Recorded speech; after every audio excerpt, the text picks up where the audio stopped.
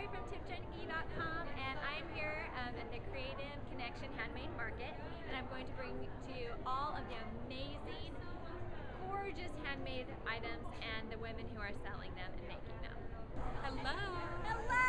I'm here with my great friend Leonard, who I just adore, who is an amazing example of someone who has created a handmade business from scratch. You are a teacher, right? And you decided that you needed to make more income because you wanted to stay at home with your family. I wanted more flexibility so I could be with my boys. Yep.